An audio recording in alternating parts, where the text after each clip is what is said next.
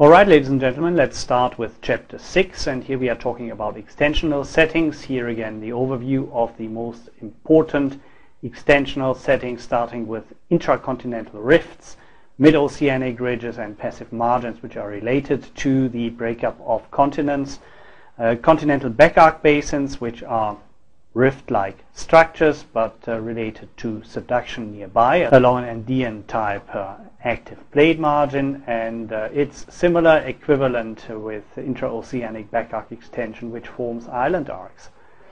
Related to rifting and continental breakup are also aulacogens, and we are going to talk about aulacogens in some detail. Continental breakup currently is most prominently developed in the Red Sea Afar rift zone with a large plume head in this area here. And we all know that the East African rift is related to the structures that form here the Red Sea and the Gulf of Aden. So let's talk a little bit about these kind of processes. Such plume control continental breakup is always related to such triple point junctions. Typically two of these junctions, of these arms that make up the triple point, will develop to oceanic lithosphere, to oceanic basins, and that is also the case here in the Afar, with the Gulf of Aden and the Red Sea both starting to develop new oceanic lithosphere. The third arm here into the East African rift is not quite at that stage. Some triple points develop 3 active arms and 3 proper oceanic rift zones and mid-oceanic ridges. Most of them only have 2, and the other one becomes a failed rift. That would be an aulacogen, which we are going to cover a little bit later. For the East African rift, it is unclear whether it will become an aulacogen or a proper oceanic basin. Looking into the African environment, we see there are a number of extensional centers. Some of them have been active in the past, others are currently active, and we see here also the relation between such active breakup tendencies and extensional tectonics and topographic highs. We see rift zones here as dashed lines, as gray dashed lines, so that have to do with the Karoo rifting, and we see here Phanerozoic and recent plume heads indicated in large circular patterns. Currently active is the Gulf of Aden and Afar triangle plume. We see here the Limpopo-Lebombo-Sawi junction, which also is fairly young. Tristan da Cunha and Benue are related to the breakup of southern Gondwana, forming the Atlantic. And of course there are older rifts and even Archean Proterozoic areas, where we now find in the geological record evidence of fossil plume heads. Looking at the East African rift zone, we see that the rifting in East Africa is geometrically not simple. We have an eastern and a western rift arm. We see here the western rift arm goes through Lake Tanganyika, Lake Kivu, Lake Albert here into the direction of the Nile, the continuation further into Sudan and Egypt. And here we see the eastern rift arm, which is related to the major volcanic mountains, Mount Kenya and Mount Kilimanjaro, which carries on, and they finally meet each other here north of Lake Nyasa. Looking at the situation in Ethiopia with the Afar plume, we see that a large igneous province with flood basalts is related to the rise of that plume and to continental breakup. Everything you see here in these greenish colors are highland areas, and that is where we essentially find the flood basalts related to this plume activity. The triple point would be somewhere here in the Afar depression in northern Ethiopia. Looking from space southward, we see here the Afar triangle continuing into the East African rift further south. Beautiful, I think a space shuttle view is that from the 80s. On the ground in the In Ethiopia, in the Afar Depression, we find signs of active extensional tectonics. It's an arid area, as you can see, with little water activity, and that means geological structures remain better preserved than in humid or in tropical areas.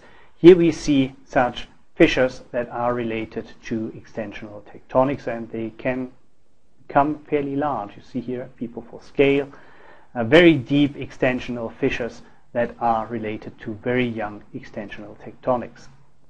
Here we see that at a smaller scale, and here we see also a very typical feature of this slumping of a former horizontal surface, and you see here the slumping is directed to the left-hand side, and here we see a shallow dip to the eastern side. So these block rotations, they can happen bilaterally in such an ongoing extensional fault. How does that look in 3D? The locals are familiar with these things. You see here these block rotations along listric faults with a rollover anticline that we see here during extensional tectonics. Here's a range of upper crustal structures related to extensional tectonics. Horst and graben tectonics are the most commonly known ones, with conjugated normal faults. You see here faults that are dipping in opposite direction and show a opposite transport sense, top to the left here, top to the right over here. And as you know, meanwhile, this means that sigma 1 is directed vertically and sigma 3 and sigma 2 operate horizontal. That is the stress field that would belong to such extensional structures. If you have listric block rotation like here, you have more kind of a simple shear geometry, and the listric curvature of such faults usually rotates such blocks in a basin and range geometry. We see that in the United States as the famous basin and range province. This province is related to these kinds of extensional tectonics. Listric faults curving downwards and usually merge in a major master fault, also called a detachment fault, which can be very shallowly oriented. Other than these bilateral grabens that we see here as the result of conjugated normal faults, we find here half-graben structures. Half-graben structures show these listric faults with a much more significant displacement here on one side and a less significant displacement in opposite direction on the other side of such large extensional structures as we see them here. Here are various other ways how extensional tectonics can be manifested. Most of them are related to listric detachment faults, but sometimes we have planar faults associated with them, which produces these kinds of tilted block faults that we see here, bookshelf faults they are sometimes called. There is a breakaway where the whole staggered set of tilted blocks starts, and then you have this typical layered tilting that you can see in the field and that we also are seeing here in this example. These tiltings here are related to probably listric faults underneath, but we cannot decide here from this figure whether we also might have such bookshelf faults with planar fault planes. Obviously some space is created here, and that is very textbook-like and theoretical. These gaps will not exist in nature. They have to be filled by smaller fragmentation or at the bottom of such tilted faults. These listric faults and these tilted fault blocks associated with them we have seen before. Important is this rollover anticline that is associated with listric faulting. So you would form here something that looks like a fold, but is not really a buckle fold, not a tectonic fold. It's just a bending of the upper block, and this upper block needs to bend because otherwise you would create such a acute pointy gap which nature doesn't support. Obviously gravity would make here this area just dropping down, and that would form then the rollover anticline. Structures can be a little bit more complicated, and very often even in listric environments you have faults here, curving listric faults with antithetic and synthetic faults. Again, the synthetic nature means that along such a fault plane here we have a steeper orientation but the same hanging wall movement as we have here along the detachment fault. These here would be antithetic faults because here the hanging wall movement is top to the left, opposite to the top to the right sense of shear of our detachment fault in this example. Extensional duplexes can occur. We have been talking about duplex structures in the 202 course, and we also have mentioned extensional duplexes. Here again a reminder, this is how they form. These are duplex structures. Duplex structures are structures that are surrounded on all sides by tectonic boundaries, such as these here. And here the hanging wall block is always moving to the right hand side. Don't mistake these geometries here for an SC fabric, because then you would assume top to the left movement. These are extensional duplexes. They look very similar, but again in the field you will have to study the nature of the fault surface and determine the shear sense and the shear direction accurately. That will allow you to identify such extensional duplexes. These kinds of structures are very important to know for all supracrustal ore deposits and specifically hydrocarbon deposits, because abundant faults like that easily might form traps where you can form deposits of gas or of oil. Here we see possible end member types and one hybrid model of continental breakup. Continental breakup and extensional tectonics in continental lithosphere can happen in different modes. We see here a pure shear and a simple shear mode. We see a delamination model, and we see a hybrid model. We are going to talk about all these different types here one by one, but let's point out what the bottom three have in common. The bottom three here have a transcrustal or even translithospheric extensional shear zone, such a large detachment zone. That is missing here in the pure shear model. Also here is a large detachment fault in the middle crust, usually at the bottom of the brittle crust, but this does not transect the whole lithosphere, or at least the whole crust, as we see here in the three examples at the bottom. Let's have a look at the pure shear Mackenzie model. Here we find a detachment fault along the interface between the brittle and the ductile crust here in this level, and we find bilateral conjugated faulting on either side of such a rifting system. There is a penetrative ductile shearing in the lower crust. You see here these structures indicate ductile failure and horizontal extensional shear zones that translate these blocks apart from each other. In the upper crust we find extensional block faulting and these detachment faults by brittle failure, and we observe a wide zone of crustal and lithospheric thinning. You see here thinning affects a wide area in our rifting system, and the thinning of this lithosphere, of this crust specifically, happens underneath the area where we would find the rift basin. So this is an important feature of the pure shear Mackenzie model. Let's have a look at the so-called Wernicke model, which is a simple shear model. There are a few important differences. We also see here brittle failure in the upper crust with listric block rotation and the formation of a detachment fault, but here this shear zone transects the whole crust and usually even the whole lithosphere at advanced stages of crustal and lithospheric extension. Again, the block rotation here is fairly similar like in the Mackenzie model, but here the polarity is uniform. We do not find significant conjugated block rotation and faulting with, in this example here, top to the left sense of shear. It's uniform top to the right sense of shear. That is the simple shear nature of the Wernicke model. This uniform block rotation forms half grabens rather than grabens and horst structures, and we would fill these gaps in between these rotating blocks usually with young syn kinematic sediments, with syntectonic sediments. Important is here that we are thinning the lithosphere under the upper plate's rift shoulder. We are not thinning the lithosphere in the area where we find the basin and range at the surface.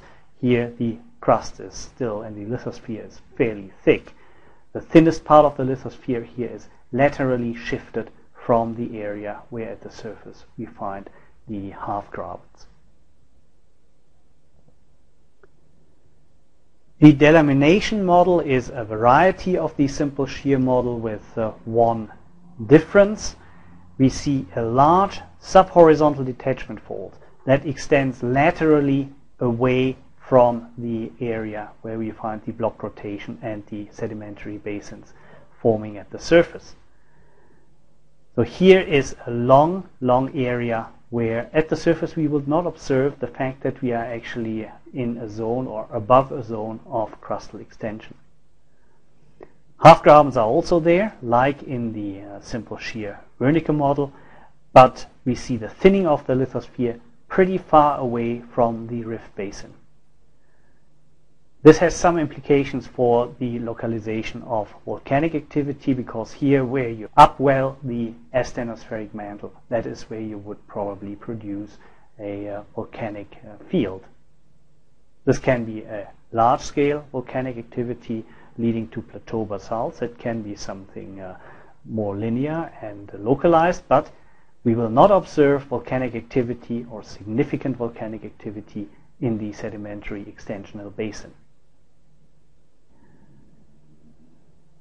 Here now, like always in geology, you can observe some sort of mixing of end member types, and here we see a combination of crustal detachment with a more penetrative shearing here, like in the Mackenzie model. This is ductile failure here, over an area, a wider area of mantle upwelling, and a unilateral simple shear rifting with listric faults with a uniform top to the right hand side transport in this example, with only insignificant top to the left graben features here.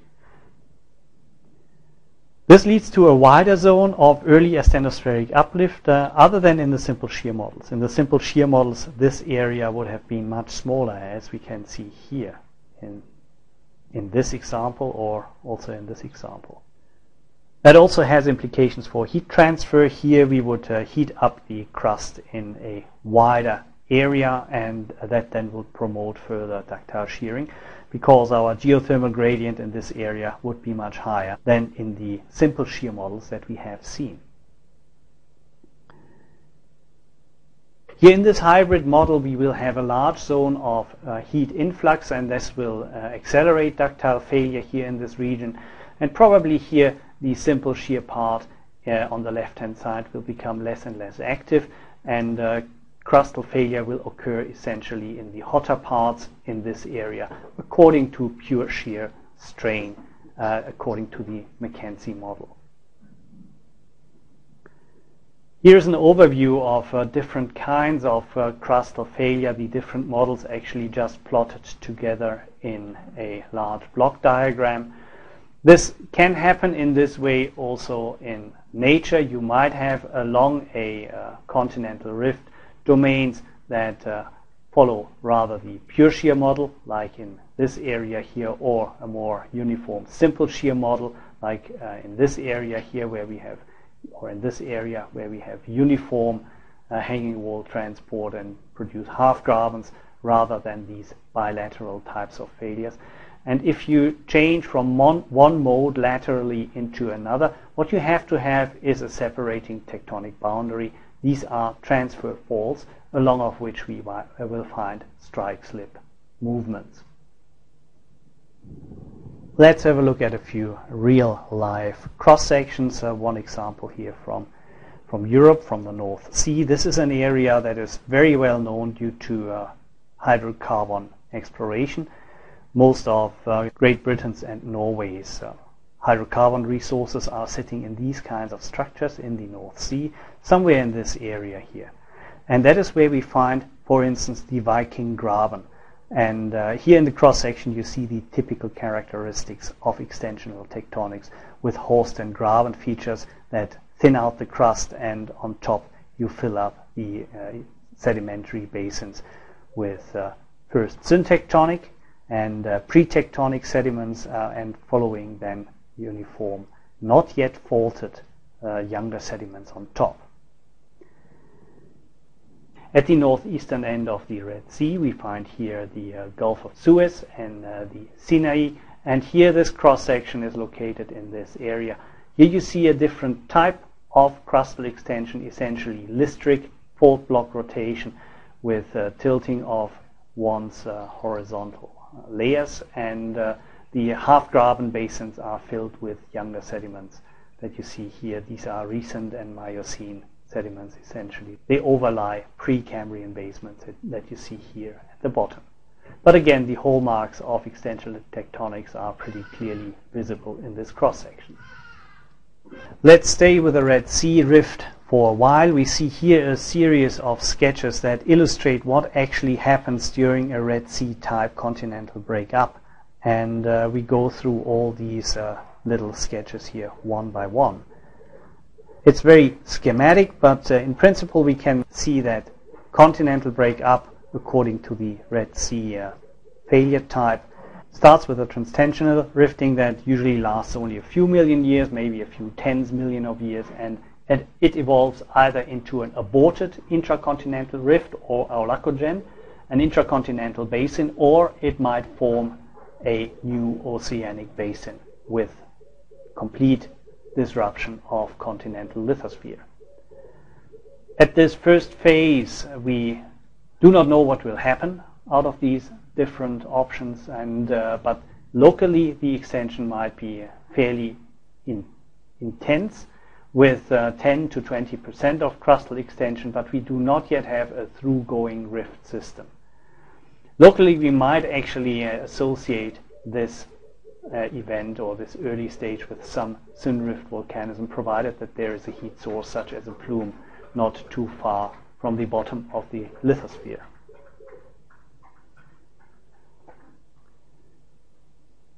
After a few million years, a lithospheric breakup goes into the next stage, and here in this case we are following essentially the Wernicke model with a simple shear. We will find here a more through-going comprehensive graben system, half-graben system at the surface with the initial breakaway, that is the initial boundary of the rift graben system. And we see here this long inclined extensional fault that transects the whole crust and goes even to the bottom of the lithosphere.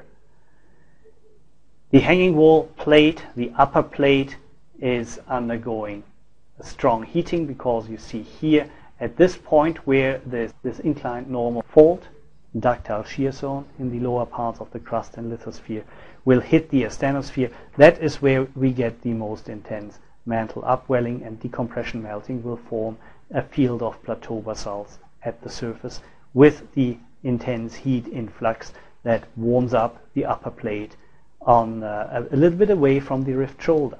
So again here the intense heat influx is not seen right where we find the rift graben basins. We find the heat influx and the upwelling of the mantle laterally away from it due to the inclination of our large-scale extensional fault. Thermal rise is the consequence of heat influx and magma throughput into the plateau basalt fields at the surface. There is a slightly older fossil example in Africa of such a shifting of a volcanic line away from an extensional basin. Here in Central Africa, the Cameroon volcanic line is offset of the Benue rift. Benue is here. The Benue is one of the major rivers here in Africa, joins the Niger here, and we find here Nigeria. Here's Cameroon. The Cameroon volcanic line trends here to the northeast, and that is a couple of 100 kilometers away from the actual Benue rift basin. In the Benue rift basin, we have a little bit of a more complication, because in addition to the extensional tectonics, we have some strike slip component leading to oblique slip faulting in the Benue rift. This structural map here illustrates it. Going back to the Red Sea rifting in the following stage, so some 20 million years after the initiation of the rift, we will find that the continental mantle is denuded. It comes to the surface here at this place. At the lateral end of the rift basin with our now fairly shallowly oriented individual rotated faulted blocks, we find here the astenospheric is coming to the surface. Unfortunately, we never see that because at this stage, this area is already flooded. You see here this light blue line that indicates the normal sea level at this stage. You might even find the lower plates rift shoulder is already subsided below sea level. And of course here, such astenospheric mantle by that time would be covered by young sediments that are deposited into such a rift basin. We see here that the continental lithospheric mantle is broken apart already. This initially connected continental lithospheric mantle that we see here in this pale orange was connected once to this lithospheric mantle underneath the upper plate's rift shoulder. And what we see here, this connection is destroyed. The asthenosphere is coming right to the bottom of the crust that is still not entirely disrupted here in the upper plate's rift shoulder. Of course, you will have massive outpouring of basaltic lava in this area. Lots of dikes, sheeted dikes are starting to form in this leftover piece of continental crust on top of the upwelling astenospheric mantle. New astenospheric mantle is forming here in this area because if you transport laterally away the upper plate, you will have here astenospheric mantle that is cooling down, and as soon as astenospheric mantle is cooling down to the temperature of 1280 degrees or less, you call it lithospheric mantle. That is the only difference, apart from some geochemical variations, of course. But mechanically, the difference between lithospheric mantle and astenospheric mantle is this temperature range. This temperature defines the boundary between astenospheric and lithospheric mantle. At the surface, we find rim basins. You see here in this area where the continental crust is cooling down, and if it cools down, it increases in density, and this leads to subsidence. This is a situation when rim basins would form. Also here you might have transgression, you might have marine or continental sedimentary basins. The subsidence occurs and the cooling occurs because we have moved here this area away from the heat source. This part of the continent of the upper plate once was located here on top of the heat source. Now it is away from it. That means lack of heat influx leads to cooling, cooling leads to subsidence. Also here in the continental shelf of the lower plate, we will find subsidence. Also here, this part has moved now away from this heat source, and this will contribute to the already ongoing cooling and will promote transgression of marine water, and the associated sedimentary marine basins will fill up the remaining topographic relief that is left over from the block rotation in the early stages of continental breakup. Finally, then, we will disrupt the last bits of the upper plate's crust in this area, and we will start forming a mid-oceanic ridge. New oceanic lithosphere is starting to form, mafic material, basaltic material. You know all that from earlier courses. Large-scale flooding is now observed on the lower plate's shelf, and also the upper plate's shelf will increasingly start to subside. The last stage now is the evolution of passive margins on either side, on the upper plate and on the lower plate, and the flooding will continue to take place. Even these formerly fairly highly elevated rift shoulders are now below the sea level, and younger sediments will cover the topography that was created by block rotation, by normal faulting during continental breakup. Stable passive margins develop, such passive margins as we find them now on the South American east coast or the Southern African west coast. What happens to the third arm, of triple point junctions, such as, for instance, the current East African rift, which is the third arm that has not or not yet developed oceanic crust out of the Afar triple point. We do not know what the future of the East African rift might be, but normally we will find that such a third arm will not go further to continental breakup and to the formation of new oceanic lithosphere. This term aulacogen for such failed rifts comes from a Greek term aulax, which means trough, failed rifts. These are large-scale, fairly linear extensional structures that are always associated with continental margins or former continental margins. So in the fossil situation, of course, this continental margin can be overprinted by a later continent-continent collision. What we still would see in the fossil geological record are the aulacogens sticking out of such collision zones at high angle. We will see how that looks like in real life in one or two slides further down. Aulacogens are oriented at high angle, about 120 degrees, to rifts or to passive plate margins, and they start from former triple points, from plume head positions. Here this shows it very schematically. Here you see an array of mantle plumes that get connected. Always two arms of such two plume heads of such two triple points will join and then form a continuous continental breakup zone. The third one is sticking out somehow useless into the cratonic margins on either side. Here we see on the left-hand side how that develops. You see here a new oceanic basin forming with this typical offset of the mid-oceanic ridge. And we see here on the neighboring continental margins on either side of the ocean the triple points that form failed drifts into the continents. At the surface, such extensional features obviously will be exploited by large rivers, and rivers will follow them to the oceanic basin. Let's compare the evolution of plate margins of rifts that lead to continental breakup and form oceanic basins with aulacogens. Here, two columns, plate margins in their evolution on the left-hand side, aulacogens on the right-hand side.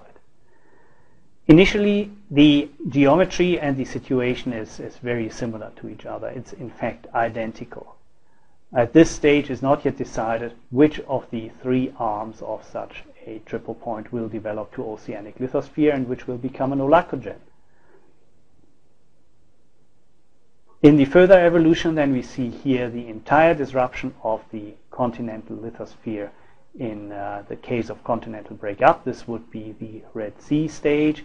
Here we see that this stage is not reached. No disruption of lithosphere during rifting, but we do see substantial subsidence and sediment deposition in these grabens and half grabens. Finally, extensional tectonics will stop. We will slowly lose the heat source because a passive continental margin is developing along two arms of the triple point junction. The third one, the aulacogen, will start to be filled up with sediment, and slowly we'll see that this mantle upwelling here will be eliminated by subsidence. This is what we see here in the next stage. We see a completely flat moho and further subsidence on the surface with shallow sedimentary basins. At the same time, along the continental margin, we might have reached the stage of closure of this ocean by subduction. We see here another continent is coming along and is consuming and destroying the oceanic lithosphere, and finally we will find a continent collision zone along such a former passive margin.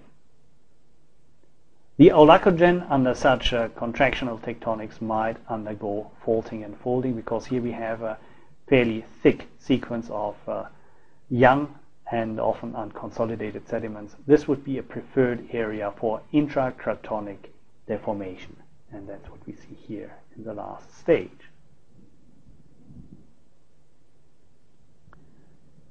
Coming back to our Afar plume triple point junction, we still do not know what will happen to the African rift.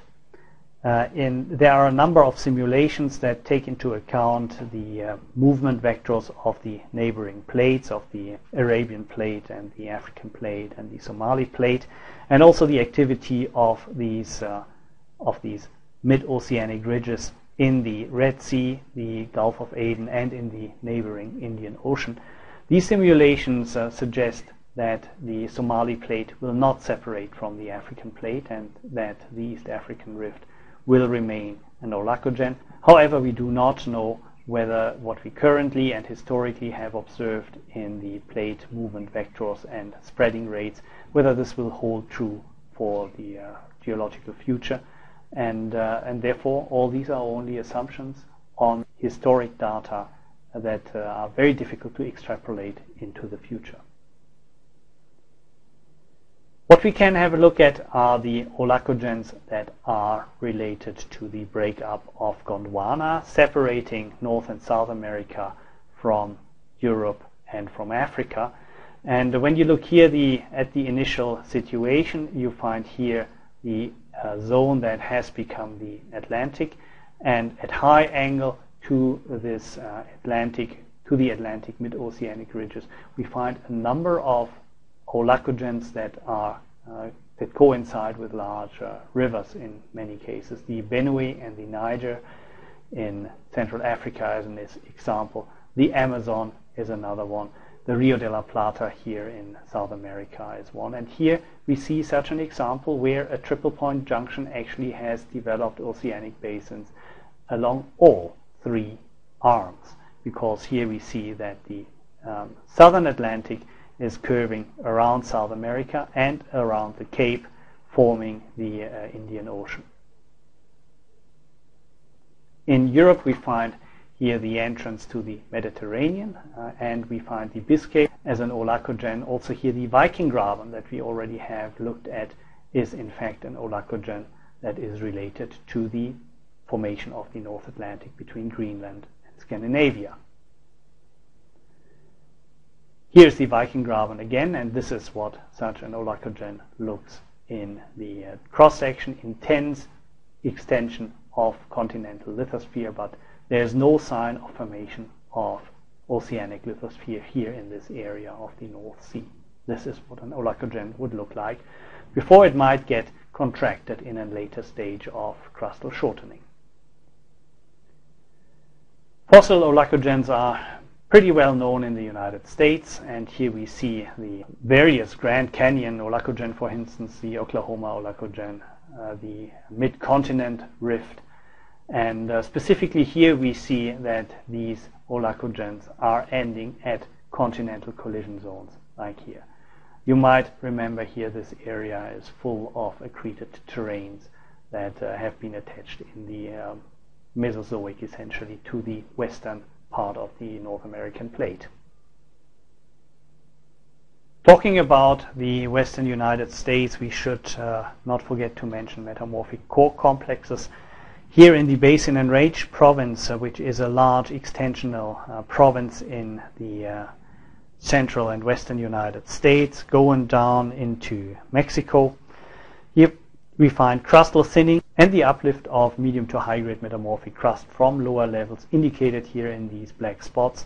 These would be the metamorphic core complexes. Let's just have a look at a series of sketches that illustrate how they form. We are starting with the normal simple shear rifting processes with listric faulting and detachment faults at the bottom, rotation of blocks and continuous crustal thinning in our first stages here. Let's see how that carries on with intensified crustal extension. You see here that the listric block faults form such large-scale upwellings with a strong thinning out of the upper brittle crust. And this brings to the surface, by uplift here, a level of metamorphic rocks that have experienced higher temperatures while they were in the lower part of the crust. This might come together with syntectonic granites that form by decompression crustal melting and that are getting involved in the ongoing tectonics into the ongoing extensional tectonics, and that means they are getting sheared in their magmatic stage. The shearing continues while the magma crystallizes and cools down, and this is what we typically see in areas where syntectonic granites intrude. We see magmatic deformation patterns, and we see also high temperature solid state deformation, and this heat does not come from the ambient crustal temperature, it comes from the cooling of the granite itself. The uplift is controlled to isostatic force, and this isostatic uplift results from a formally thickened crust. So these metamorphic core complexes and this rapid uplift of crust you only find when the crust at the onset of deformation, or the onset of such crustal thinning, already was over thickened. You will not find metamorphic core complexes when you stretch the crust of normal thickness. Coming to back arc extension and back arc basins, these features are fairly important structural features. They are closely related to lateral plate movements and to a number of dynamic and physical processes that control whether back arc basins can develop or not. Back arc basins are not only important from the tectonic perspective, they are also economically important, specifically in continental back arc basins. We find the evolution of important base metal deposits. These would be the volcanic hosted massive sulfide deposits. You will hear more about that in your economic geology course, but here just to mention that continental back arc extension is the preferred setting for such types of VHMS deposits, as we call them. There is a very nice paper that illustrates these processes by Houston and others, 2010 in economic geology. You perhaps should get your hands on a copy of this paper. Very nicely illustrated, very nicely explained. Let's see what happens in such back arc basin situations and why they are conducive to form volcanogenic hosted ore deposits. What you will see is here the subduction of oceanic lithosphere underneath a continental margin, and this triggers a pretty vigorous convection of asthenosphere, of fairly hot asthenosphere, underneath the overriding continental plate. So if such continental back arcs are undergoing such massive heat influx from the vigorously convecting asthenosphere underneath, you will thin out the lithospheric mantle, because remember, the definition for the lithospheric mantle is simply its temperature. The bottom of the lithosphere is the 1280 degrees isotherm. So heat up such a back arc, you will thin out the lithospheric mantle quite substantially, and obviously heat influx will occur also into the overlying crust that we see here in light gray color. As long as this subduction remains stable in geometry and rate and subduction angle, this convection will persist, and this might lead to a long-term heat influx into the back arc region. Long-term means it can last for several 100 million years. For several 100 million years you can have a thin but very hot back arc continental lithosphere. This massive heat influx will trigger magmatic activity, and with the magmatic activity you will mobilize base metals, which then can form volcanogenic host ore deposits. If such a process is stable and the back arc is neither contracting nor extending, then you will find that here is a fairly high topographic elevation. It is not shown here in this diagram, but the land surface in such an area should not be shallow, because the lithosphere is hot, and that allows a thermally supported high topographic elevation.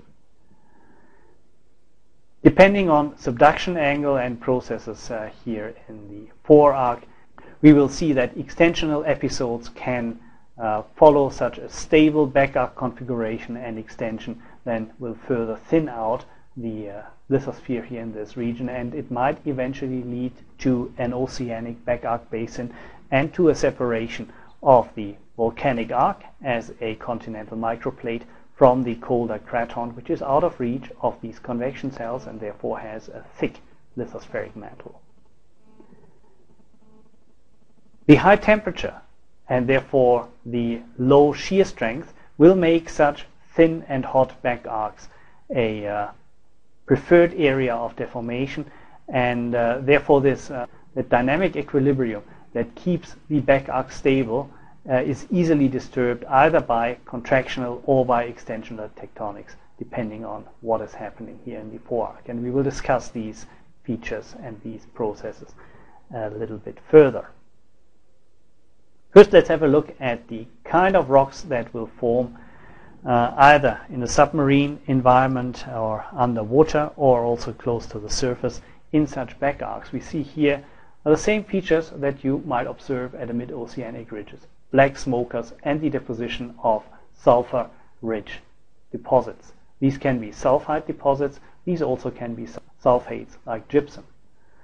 We see here chalcopyrite crystals. You know, chalcopyrite is here a copper sulfide, a copper iron sulfide that might even contain precious metals like gold. You will find other sulfides in these areas, and also here gypsum often forms such crusts that are conspicuous for black smoker environments forming around such hydrothermal vents. At the surface you often find then fairly colorful weathering colors that indicate that there are sulfide-rich, typically copper-rich environments. Copper staining is a feature that is very conspicuous in the field. Here we see a schematic description of these economic processes, which is not really the topic of this lecture, but just to mention in context with these extensional tectonics in continental back arcs. The metamorphism would be similar to ocean floor metamorphism. That means we have convecting hydrothermal cells which convert the protoliths in this area into low-grade metamorphic rocks. This is not different from what happens near mid-oceanic ridges. The sheeted dikes might find their equivalent in continental lithosphere. This example here comes from the oceanic lithosphere, but you can translate that easily into continental crustal situations. The mineral deposits associated with this setting are the VMS copper, iron copper sulfides, and iron manganese oxides. Around these hydrothermal vents, SEDEX deposits, layered intrusions might occur at advanced stages of magma input, and if you have such layered intrusions, chromium, nickel, and PGE deposits are not impossible to form. Mount Isa in Australia is such a situation.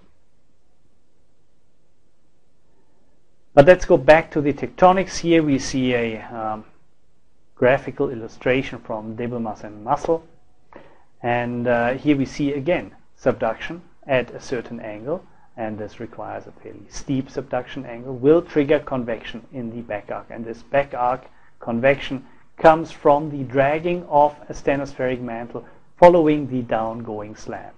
This is important because this requires that material that is dragged downwards here in this direction is replaced by other stenosphere. And this necessity to replace a stenospheric material will force other stenospheric material to rise, and this rise can lead to the thinning out of the overlying continental lithosphere. Very often we have here some lithospheric mantle left over. This again depends on the temperature of these astenospheric mantle currents that might thermally erode the lithospheric mantle in this region. Here the lithosphere actually means lithospheric mantle because you know the crust is part of the lithosphere, and also here is a typo. You should ignore this astenosphere here and spell it correctly. Also here this lithosphere on the left hand side is actually lithospheric mantle as opposed to the crustal part of the lithosphere. The necessity for back arc convection to occur, as I said, is steep subduction. That is the trigger for the initiation of mantle convection in the back arc. So the steepness of the downgoing slab is the decisive factor that is required. Why do we have sometimes shallow subduction and sometimes steep subduction of oceanic lithosphere? We might go back to our first year lectures. We have mentioned it briefly at first year level that the subduction angle predominantly is controlled by the temperature of the downgoing slab, and the temperature in turn is controlled by the age of the oceanic lithosphere. Oceanic lithosphere that has formed at a very distant mid-oceanic ridge will have traveled over a large oceanic basin, and while doing so it will have cooled down with increasing age, with increasing time passed since its formation along a mid-oceanic ridge. And such lithosphere, as we see it here for instance, will undergo steep subduction because it has a higher density. Such lithosphere will dive fairly steeply underneath the continental margin or underneath another oceanic lithosphere that has a lower density because it might be younger. So steep subduction is always related to old, cold, and dense lithosphere. Shallow subduction, as we see it here on the left-hand side, is related to young, hot, and low-density lithosphere. In such a situation, we would expect the mid-oceanic ridge along of which this lithosphere is created not far offshore. The result would be here that this shallow subduction angle prevents convection of a stenospheric mantle here, because simply this mantle wedge here is too narrow to allow convection as a result of dragging along the downgoing oceanic lithosphere. With a steep subduction angle, this is much easier to facilitate, and you will have here a steep dragging of mantle material downwards. The astenosphere will follow the steep lithosphere, and that will allow here, not far away from the subduction zone, the rise of hot astenospheric mantle, which will thermally thin out the lithosphere and promote the formation of what is called a back arc basin, or also a marginal sea. And the related extensional tectonics will disrupt an overlying once coherent continental plate. Looking at plate movement vectors on Earth today, we can actually figure out where we might find which type of back arc. Clearly here in South America, where we have opposite movement directions of the overriding plate and the subducting Nazca plate, we will find contraction of the continental back arc. This is where we find the thickening of the Andean crust and the formation of the second highest plateau on Earth in this subduction origin. In the Western Pacific, we will have a different situation. Here we have old and cold Pacific oceanic lithosphere subducted underneath the eastern margin of Asia, and the resulting steep subduction angles, they promote extensional back arc spreading, and we find here in the Sea of China such a extensional rim basin, such a back arc basin. Also here in front of the Philippines, we find this fairly young oceanic lithosphere that has formed and is in the process of forming and spreading an extension where new oceanic lithosphere is currently produced.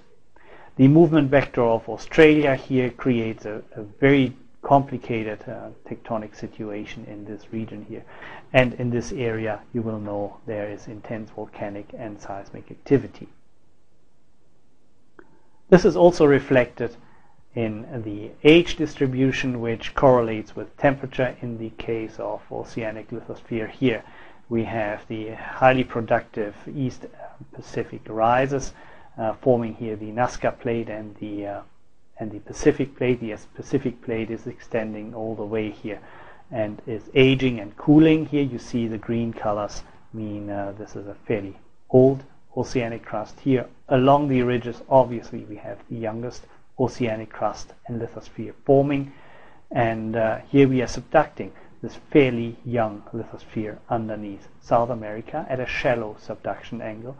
Here we are subducting fairly old Pacific lithosphere underneath Eastern Asia, and you see here the red and the yellow spots. This is the young oceanic lithosphere forming by a back arc extension. This is where we have high heat flow. This is where we have young oceanic crust forming behind an island arc. Thank you very much for this rather lengthy lecture.